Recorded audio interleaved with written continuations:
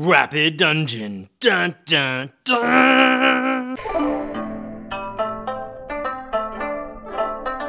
Hi, welcome to another video from Cardboard East. My name is Jay. I play board games from Asia and share what I find with all of you. Today we're going to talk about another game from Asia launching on Kickstarter, and that is Rapid Dungeon. Here's my wife's copy of Wormspan, so you can give you an idea of what the size of this box is. Da-da-da. This is a little bit bigger than I was anticipating, which is quite nice because I like bigger sized boxes. Looking inside, this box lid is a little tight, not too tight, but just tight enough, which is perfect in my opinion. Here are the rules. The rules are not stapled. I think that's to help keep costs down. And it's quite clever and quite concise. You can see here the contents and the components, and there are all these numbers here on the left to show you what they're pointing to and referencing here on the right. And they do give lots of examples here, which I'll go over with you. And then they also have a nice little flow chart here in case you'll need it through the game. And I really don't think you will, because this game is quite simple. And then here are the big portions of the game. I really like this insert. This insert works perfectly and fits all your heroes nicely. And these are the stars of the show, your heroes. Now, they do have two sides to them, light and dark. And they even have this little yellow thing here that matches. This is a sponge, but I want to say that it feels exactly like a beach sandal. Like it has that, I guess, texture and feel to it. Like that's what it definitely feels like. Like I think like this would be like a kid's sandal if you can glue it together and if they had tiny weird shaped feet. Heroes down. Now let's look at the star of the show here, and these are your dungeon deck cards. The quality of these are quite nice. I'm really impressed by these, but I think if you took a quick look here on the back, yeah, you can see Longpack. This was manufactured in Longpack. Longpack is a really good board game manufacturer. They make quality stuff. So you can see here, these are the stars of the show. So here's your red hero, there's your blue hero, and where's your yellow hero? Right here. So a nice little witch to go with you. These are the treasures you can get. You can get a diamond. This is the treasure chest, which is useless on its own, but if you find a key, well then this will give you more points here. And there are also different various orcs. So you have little orcs here. He's so cute. Yes, he is. And you can kill him if you want to. And there's also a dragon in here somewhere. We can find him. Where are you? Where are you, dragon? There you are. Nice big dragon. Or a cute little orc. Either way, you'll stomp him into the ground. And that's the entire contents of the deck. Over here are some of the other cards here. These are your hit points. You have 4, 3, 2, and then 1, and then toast. Moving on, here are all the little mini expansion cards that you can find in the game. And you can see here, here's your unicorn. Here are your traps, the thief, and the potions. And I'll explain what all these mean in just a little bit. But let's get on to the star of the show, and that are these, the dungeon cards, mats, boards. What's really interesting is you see this picture here of the hero walking into the dungeon, and if you play with any of the mini expansions, you can see them walking into the dungeon, and then this is what they find. They find potions here. Let's take a quick look at this. This is the normal difficulty rating, and then this is hard. Hard has 2 hit points. Normal has 4 hit points. And you can see also this is a point breakdown. We have each diamond gives you 2 points. Each pair of the treasure and key gives you 12. And a set of heroes gives you 6. And the number of goblins that you step on will give you from anywhere from 2 to 22 points. So if you can see here, this is 2, 12, 6. And this is the advanced, which goes 3, 18, 9. So the points are a little bit different here, as well as the goblins that you step on. So that's 3 to 33, whereas in the normal, it's only 2 to 22. While you can definitely play this way, this is totally fine, but I think the real fun of the game comes from these little mini expansions that come within the game, and let's take a look at them now. So here, you'll play with the potion cards, and you can see that the potions will double your score of goblins that you step on. Yay, that's really good.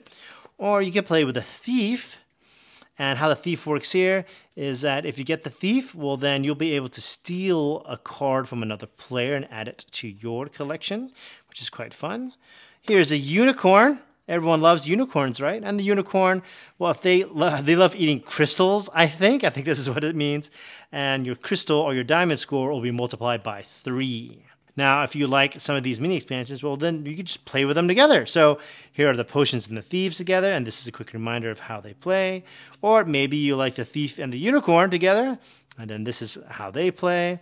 Or maybe you just like the potion and the unicorn together, and this is how you score them. And then down below here, these are the cooperative mode. These are the dungeon bosses here. Here he is with the, I guess like a Kamehameha, or maybe it's like a Naruto spin attack.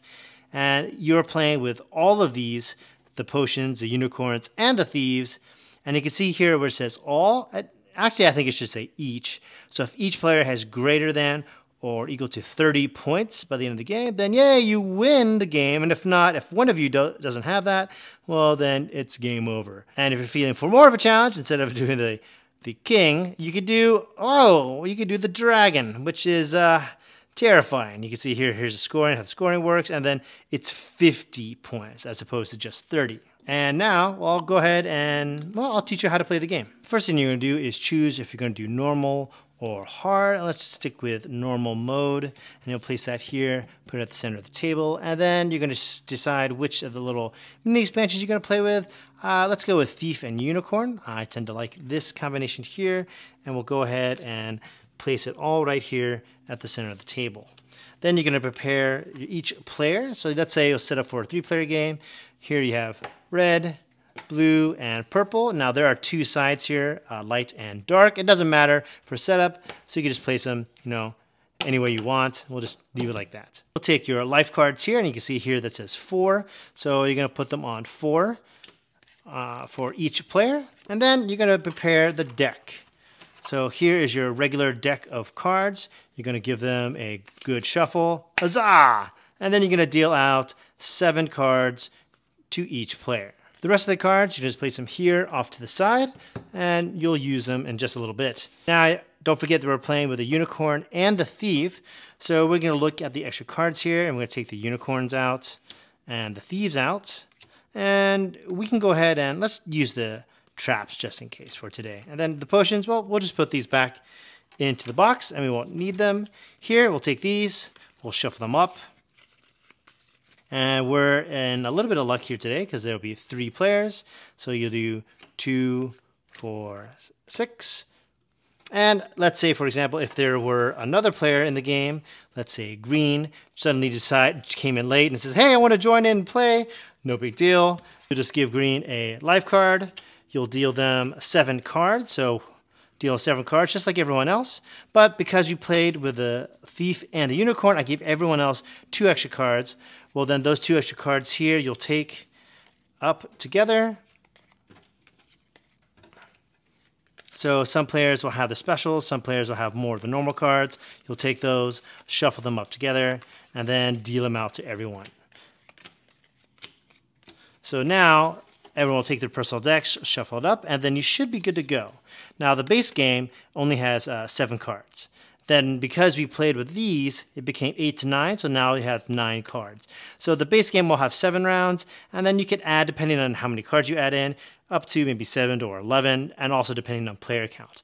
There's nothing in the rulebook that says you can't take the whole deck and stick it in here, but I don't recommend it because it's quite long, and the game is designed to be short.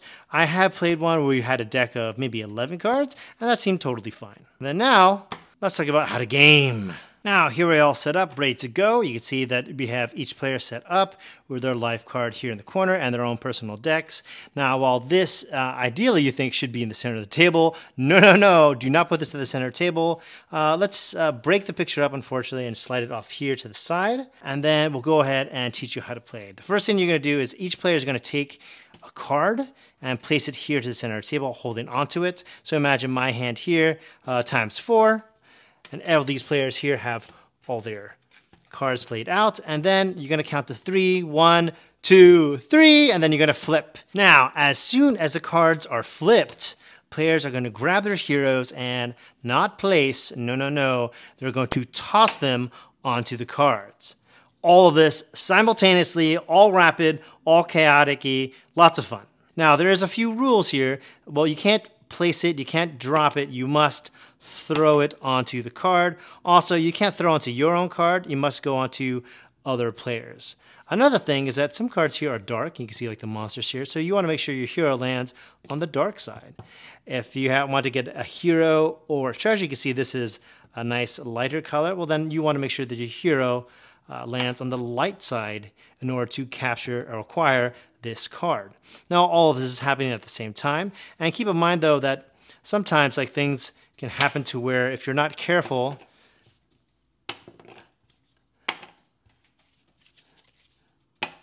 this can happen. Now, it took me a few tries to do that, but sometimes if you're not forceful enough, you'll land on one side and then flip over to the other, which can be quite frustrating at times. But I think with enough practice, you'll get better at it. So you can see each player here is slowly throwing their hero onto cards. Through the course of movie magic, everyone has landed on a card, and let's talk about that because sometimes, well, you won't hit your mark. In an ideal situation such as this, everyone has landed on a card, everyone gets that card, you'll take that card, and then put it into your deck. So let's say this player was, what, purple? I can't remember. Then they'll take this and they'll put them here, and they're in a little tableau, so they can slowly begin collecting more cards. But there are ways to fail. That's right, fail. And let's talk about that now. If your hero is dark and lands on a hero and the colors don't match like they should, you fail. If you miss, you fail. Sometimes two heroes will land and one will have the majority of the card and one will have just a little bit of the card. Well, blue fails. Sometimes, maybe just lucky enough that you'll be like half and half on the card and you're about, oh, it's about even Stevens here. Well, guess what? They both fail. Sometimes we've seen something like this happen to where one person lands on it, but another person lands on them. Well, guess what? Green, you're out of here. You fail. Blue, you win. Good job. Now, I feel like I should say that acquiring cards are only for like these center cards here. Like you can't acquire someone's deck. You can't acquire someone's hit points. You can't acquire like the main dungeon key cards, just these 4 cards that are here in the center. But sometimes you will fail. And what does that mean? Well, that means that you lose a hit point. So you might go from 4 to 3 to 2 to 1 to done. Now, if for some reason that you were just bad enough and you went 4, 3, 2, 1, toast, well then what happens? Well, are you out of the game? Not quite yet. You'll take one of your little treasure cards that you've obtained and you'll take one and then get rid of it, and then you'll have your life go back to full, and then you'll keep playing the game. If you are really, really bad at the game, and I've never seen this happen, if you keep dying and you'll keep removing cards, and if you have no more cards to get rid of, well then you're just eliminated from the game. Although by that point in time, the game is probably over anyway. Once all the cards have been played, then the game immediately ends, and then you'll calculate your points, and who has the most points wins. If there happens to be a tie for whatever reason, then the player who acquired more cards, this one's 4, this one's 3, this person loses, and this one, because they're a hoarder, wins the game. And that is how you play Rapid Dungeon. And that is how you play Rapid Dungeon. So, my general impressions of the game. Now, before we begin, I do want to mention that this is a prototype, so none of what you see here could be the final form, if you will, of the game once you receive it, if you decide to back it. Components! I gotta say that these sponges, which feel like the bottom of like beach sandals, I thought was a rather odd choice, but it worked quite well. When I was first reading the rules, I didn't catch that you throw the sponges. I thought you just place them. And then when I reread the rules a second time, which I usually do, I was shocked. Oh, you toss these. That's quite strange. And then all of this began to make a lot of sense. But I like that these are quite soft because sometimes when you throw them, they can go quite like all over the place. I've had a few of these hit people in the heads, and yeah, it happens. That's not necessarily a part of the game. That's just me, the group that I play with. They're a little crazy. But one of the things I was really surprised by that I was not expecting at all is that when you toss these, sometimes they could just flip to the other side. So you're thinking, oh, white, I'm throwing white. No, it ends up on black, and it's hilariously weird. Also, I wasn't expecting that when you toss it for it to bounce and then land on another card, because sometimes that can happen, and it's It is bizarre. But I think it all adds to the spirit of the game, and I'll get to that in just a little bit. Art! The art is very reminiscent of old school JRPGs and some of the current stuff too. So if you're really into that style of artwork, then this is going to be really, really good for you because it really helps flesh out the theme that's kind of there, kind of not of this game. I have to say that it's really, really functional and everything is very clear in the game. I really, really appreciate that. Even the treasure cards that you get, like one side is light and the monsters are a little bit darker. Your heroes also are light and dark and it's very, very clear. Also, they have their own player colors here in the middle, which they didn't have to do, but I'm so glad they did because it makes assessing the values of who won and who didn't much, much quicker, which definitely helps in this game because this game is all about speed because it's rapid dungeon. One thing I also want to mention about art is that I really love how the basic card is laid out, and then if you want to play one of the expansion dungeons, it could kind of continues the picture from the initial one. And you don't really recognize it at first because I thought, what's this thing with this guy opening the door? That's no big deal. But then you see like Thief. Oh, he sees like potions and a unicorn. Oh, he sees a giant goblin king. And it all begins to make sense. Theme! There isn't much theme in the game. I mean, there's artwork that kind of bleeds into the game and it's just a set collection of sorts, but it really helps fit that this theme is all there together. You're collecting gems, you're defeating monsters, and you're getting points accordingly. So I think it works. I mean, they could have just done bubbles and like stars, and I'm really happy that he didn't. Gameplay! Now, as I said before, when I was thinking that you just place these sandals, your heroes, onto the table, I thought, okay, it's just a speed game.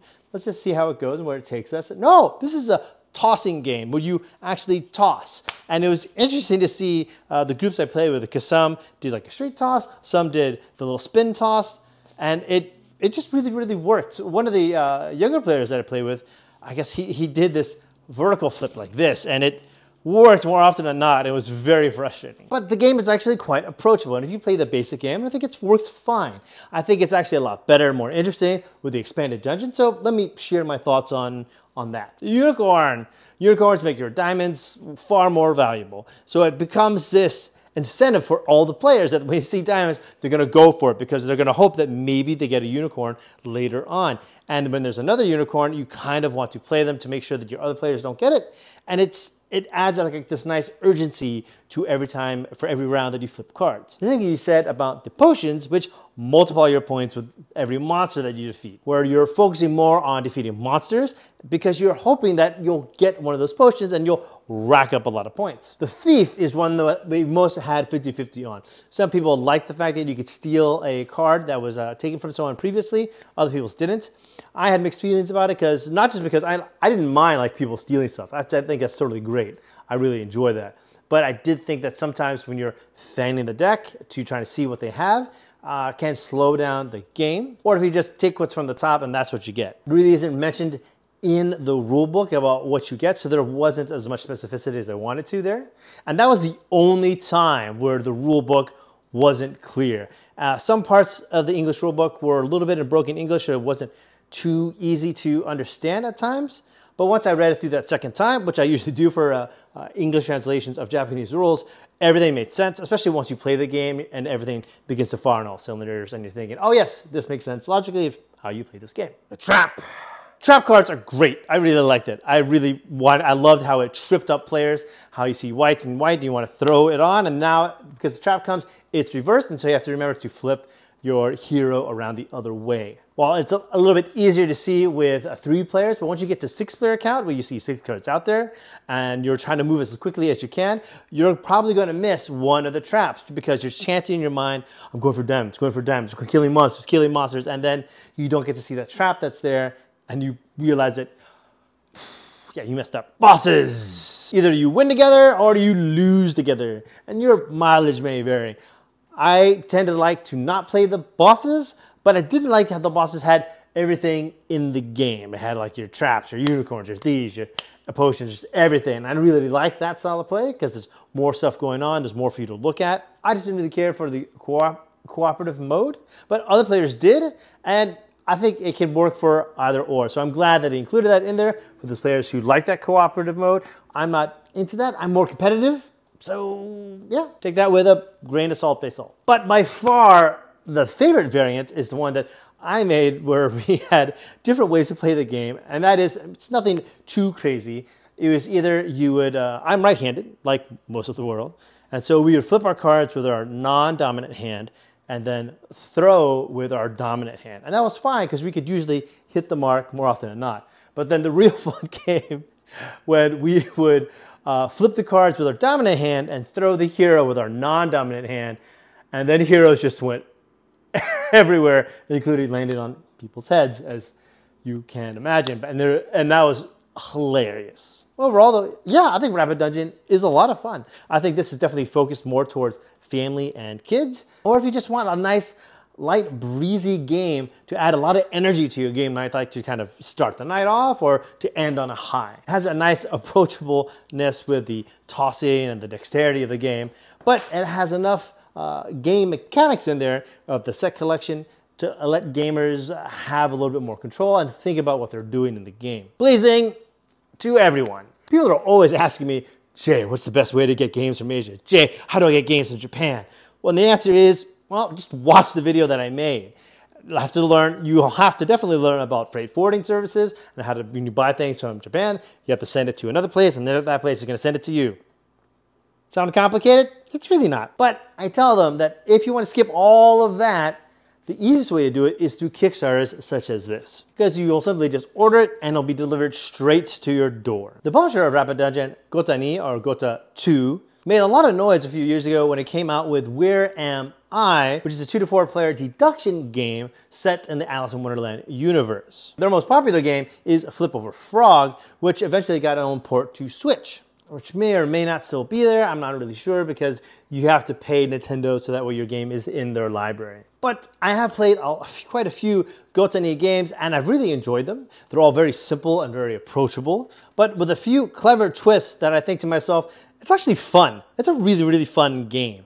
It's not gonna win Game of the Year, but it's definitely fun. And I really like how Kazu, the game designer of like most of Gotani, how he takes a very simple system of mechanics and makes a really, really fun game. And often when I play his games, I'm thinking to myself, I play a lot of games from Asia every year. And some of them, you know, they're not fun. They're interesting, but they're not fun.